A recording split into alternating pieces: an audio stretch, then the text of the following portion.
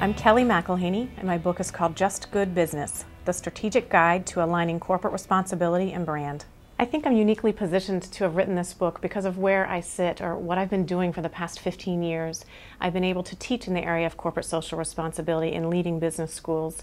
I've been researching in the area of the strategies of corporate social responsibility, and I've been fortunate enough to have been called in by some of the world's leading companies to help advise them on developing their corporate social responsibility strategies. For example, I was working last week with a company called Driscoll's, which is a berry company. And Driscoll's has a really tight corporate social responsibility focus around workers and their families. It's a fantastic strategy.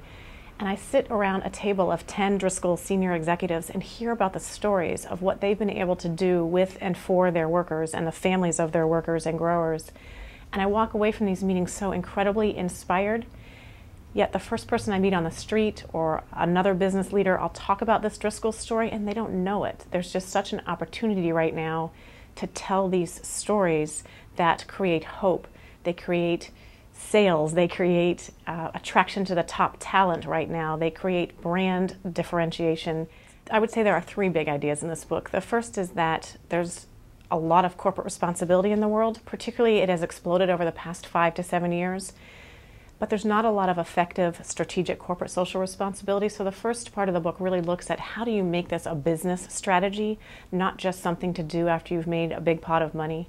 I think the second piece of it is if there's a lot of corporate responsibility in the world right now, not a lot of effective strategic corporate responsibility, there's very little effective storytelling of a company's corporate social responsibility. And I think that's kind of the triumvirate of the three big ideas in this book. When I talk about effective corporate social responsibility, I think about the example of an appliance company whose core business objective is to sell home appliances.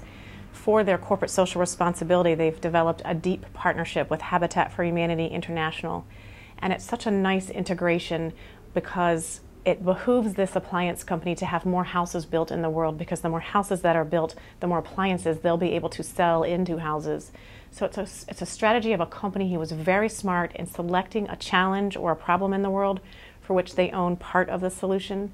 This company gives money to Habitat for Humanity. They give employee volunteer time off to build houses for Habitat for Humanity, and they give product.